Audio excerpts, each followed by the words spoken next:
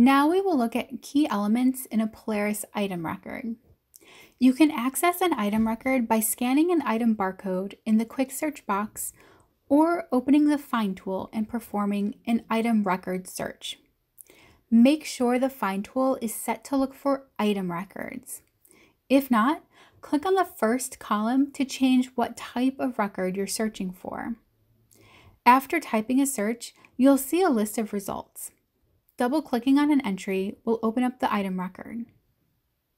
You can also access an item record from a bib record. In a bibliographic record, select the Local Items or Items tab. This will give you a list of all the items associated with this bib record. Double-click on the item record you wish to view. The item record will open up in a new work form. Clicking the I information icon will display the item record properties, including the item record ID, a control number unique to this record. The item header is static and will display no matter which tab you're viewing. The header contains important information such as the item barcode, call number, collection, shelf location, and more. Here, you will also be able to find the bib control number. The bib control number links back to the bibliographic record the item belongs to. You can click this number at any time to open the bib record in a new work form. The header information is edited in the Details tab. Only users with editing permissions will be able to change this information. The Circulation tab contains information associated with the item's most recent transactions, such as due date, current user, and last check-in date. The Controls tab displays the item's settings, including loan and fine policies, renewal limits, and hold policies.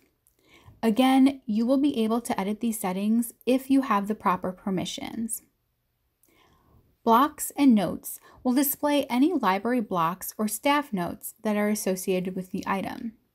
The blocks do appear to staff in a pop-up when they both check the item in and check the item out. The History tab shows the item's transaction history, such as when it was checked out, checked in, and put in transit. While up to 2 years of transaction history will appear in this tab, it does not display any associated patron information. Statistics displays circulation and inventory data for the item. Polaris counts both the checkout and any renewals in the circulation statistics.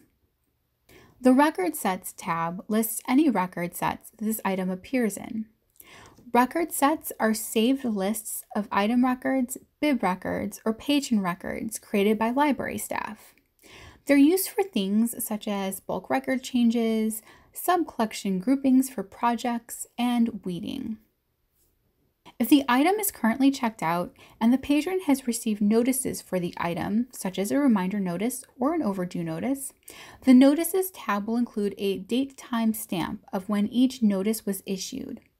This data will be reset once the item is checked in. Finally, the Source and Donor tab includes information related to the acquisition of this item. Moving to the top right of the record, we see some options. The Actions drop-down menu includes item-specific functions, such as checking the item in, placing an item-level hold, and adding the item to a record set. Links will give you access to related LEAP workforms, such as the holds queue for this title. The Refresh button will refresh the record and display any changes just made. If you access the item record through an item search using the Find tool, you will see a Results button. This option will close the item record and bring you back to the list of search results. Selecting Close will close the item record and return you to the last open work form you were using. Thanks for taking this tour of the Polaris item record. If you have any questions about item records, please email help@ccslib.org.